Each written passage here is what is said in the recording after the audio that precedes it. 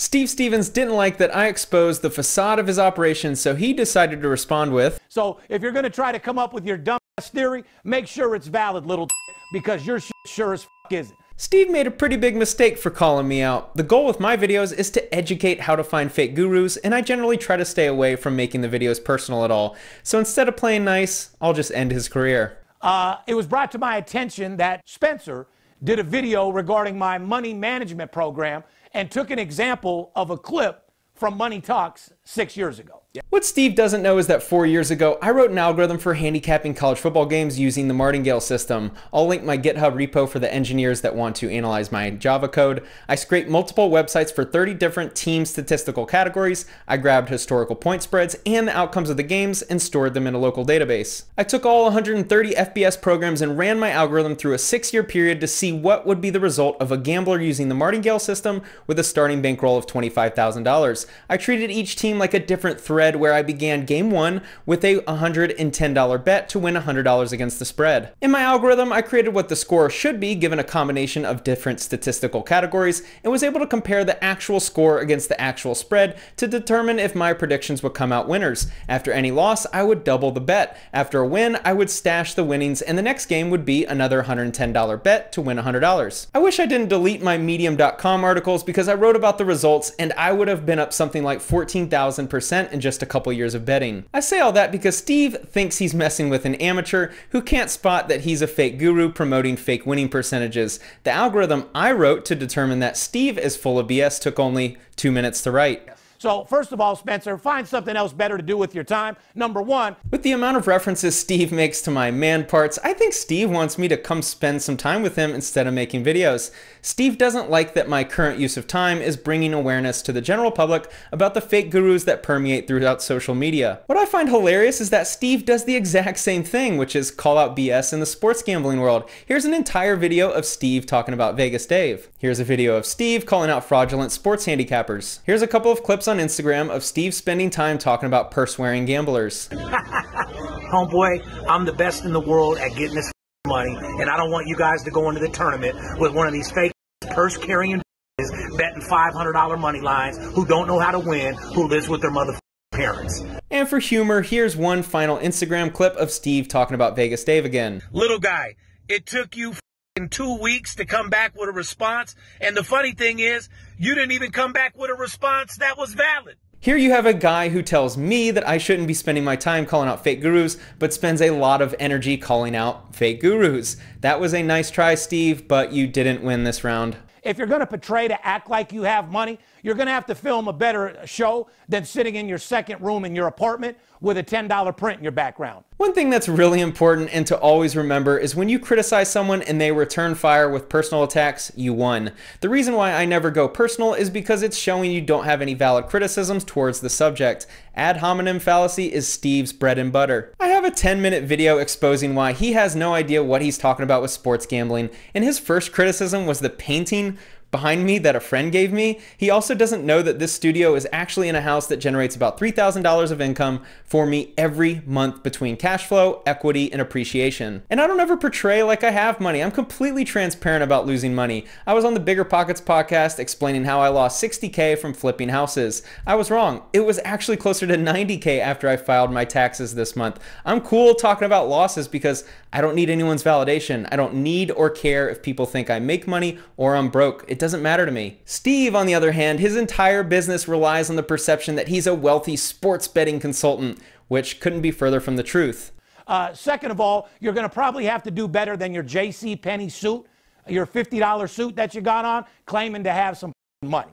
I have to give it to Steve. He's an excellent trash talker. He has $1 million mouthpiece, and I thought this was hilarious. But I don't buy expensive clothing. I can easily afford whatever Steve wants me to afford to appear successful, but that's not me. I earn subscribers based on my intellect, not on my flash. Steve Stevens, aka Darren Otero, may have more money than me. It's possible, but he's also 47 and I'm 30. By the time Darren was 30, let's see what he had on his record. District Judge Sally Larrere Tuesday sentenced Darren Notero, 25, to 1 year in jail for his part in a Las Vegas telemarketing scheme that bilked elderly citizens across the nation out of at least $234,000. I kept this out of the original video because my point wasn't to expose Steve Stevens, but since he came at me, it's only right that I let people know about this. Notero is one of 6 men charged in connection with a boiler room that telephoned elderly people and told them they won valuable sweepstakes prizes, but they had to pay $699 to get the prize. He was young and dumb. I'm all for second chances, so let's give him a second chance. 2 years later, at age 27, Notero was arrested for another telemarketing scam where, again, he targeted elderly people.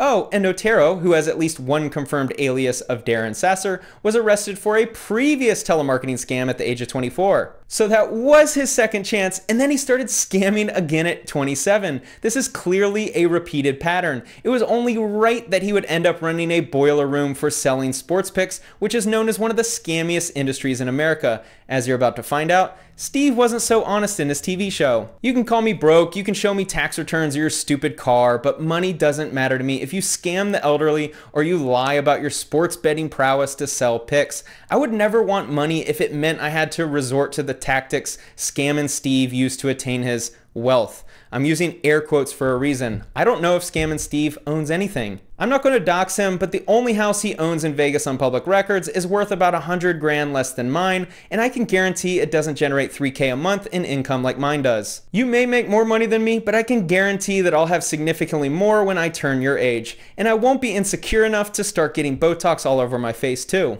Let me clarify you clown. First of all, on my Money Talks clip that you took from 6 years ago, that client, I made it very clear in the show, which you left out, of course, that he was what they call a weekend warrior. I actually left out the most important part of his weekend warrior scam in his TV show. In the episode, he gets his client to bet $11,000 on the Dodgers to win Game 1 of the NLCS against the St. Louis Cardinals. This game was played on Friday, October 11th, 2013. Steve applies his money management system, aka his martingale system, which is only used by absolute squares because Steve can't pick winners. Steve's client doubles down and gambles on the UNC Miami football game. What's interesting is that game was played on Thursday, October 17th, 2013. Steve's weekend warrior didn't seem to be a weekend warrior if he's picking games one week after the other. What's also hilarious is if Steve could actually pick winners, he wouldn't worry about making all his money all at once. He would advise his client for the past 6 years and taking his cut. But Steve wants his commission up front because he knows the client will leave him after a losing streak, which is inevitable when you have Steve's picking ability. Surprise, surprise, Steve's pick loses for the UNC Miami game. He advises his client to double down and bet the Seattle-Arizona game. In the show, the client wins the bet. Amazing! Steve comes through! But that game was actually also played on Thursday, October 17th, 2013. Somehow Steve and his client bet a game on Thursday night, found out they lost, traveled back in time, and then bet a different game on the same night. The producers had to time travel and edit reality in order to show Steve giving the guy a winning pick. Let me clarify you clown. Steve thinks I'm the clown, but it looks like Steve wasn't so honest about his winning picks in the show. The show knew that Steve was a loser, so they had to alter the content to make it look like Steve could pick a winner. Welcome to the circus, Steve. Looks like you're the clown. The guy was only betting for the weekend. Just proved that one wrong. Again, if Steve was actually legit, he would be advising his clients to pick winners and they'd make money over time. He's still lying about this event years later. So yes, I made it very clear in that show, money management is out the door when you have a weekend winner. The one thing that became very clear about you being on the show is how much of a clown you are. Every respected gambler trashed you. Sportsbook operators claimed that they had never heard of you. You claimed to be the bookie killer, but you were able to place bets in the sportsbooks without any issue.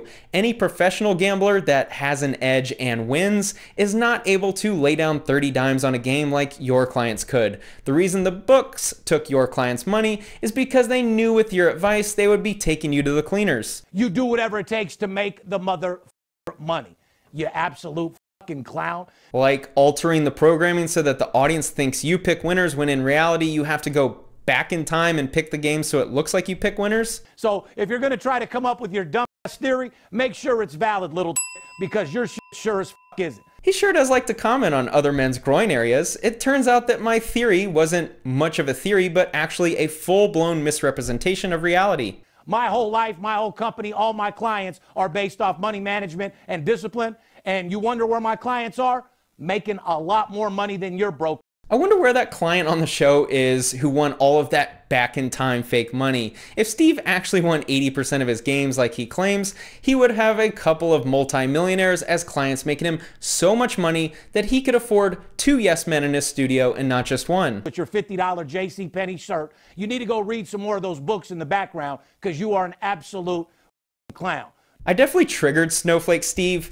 Here's a book called The Smart Money by Michael Koenig, who wrote about Billy Walters, the greatest sports gambler on the strip. This is a book you should read so you can learn how to make money sports betting, Steve. Or you'd learn that the world's all-time best won a self-proclaimed 57% of his games. This is assuming Steve knows how to read. Don't ever try to come against the beast, homeboy. I will slay you like a motherfucking dragon, little dude. If you're going to come with something valid. And find something else better to do with your time than come up with a clip from a weekend warrior from my show 6 years ago. Snowflake Steve seems a little upset that I've uncovered the truth about his TV show. If anything, go pop some popcorn and get ready to watch the new show where my boy Crypto Face, the real crypto guy, you claim to be a crypto dude, you're a joke. Snowflake Steve seems very triggered. I'm not sure where he got the idea that I claim to be a crypto expert. I never have been and never claimed to be. I haven't even made a video on it, but since Steve time travels, maybe I'm gonna go back in time and invest in crypto. Also, when you Google Crypto Face, all you see is stories about him scamming. Steve definitely abides by the phrase, "You are the company you keep."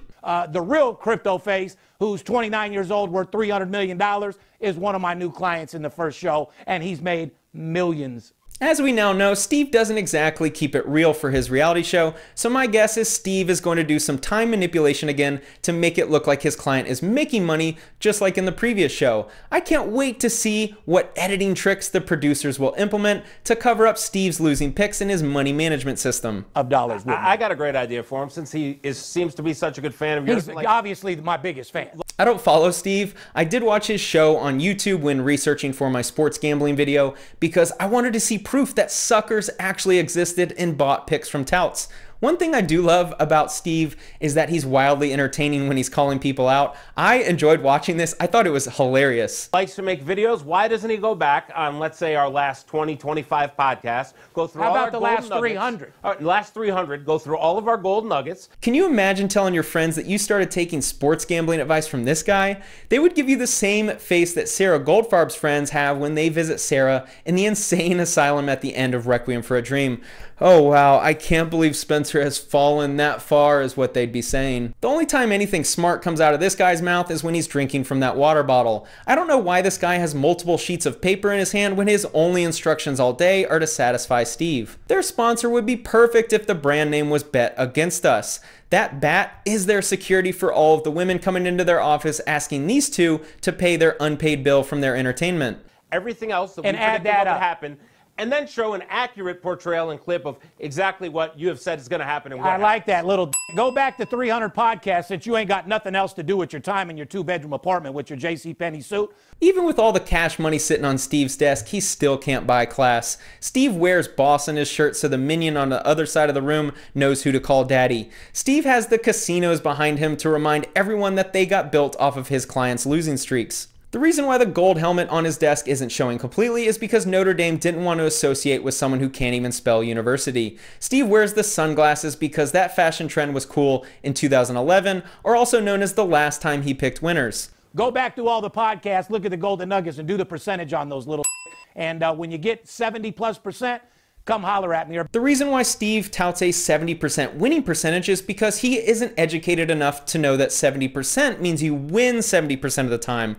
What he added up from his podcast is a 30% winning percentage. He mixed up the winning and losing percentages. Instead of scamming older women, he should have been reading his 11th grade statistics textbook to know the difference. Here's an article breaking down why a 70% winning percentage is impossible with less than 1 in a trillion odds of hitting. But somehow Steve thinks he wins at a 70% rate. It's no wonder that him and Floyd Mayweather get along so well. Both can't read, so they're unable to see that the gambling ticket was a loser and not a winner. I win 70% of the time time, yet I have no documentation for it. Better yet, have your girl call me. I need my Rolls Royce washed. Fair enough? Fair enough. I will always allow my girlfriends to wash Steve's car. Guys like Steve pay big money to have women around them just for the attention. Simpin' Steve has a nice ring to it. Steve, this was all fun and games. I hope you didn't take it personally. Thanks for watching.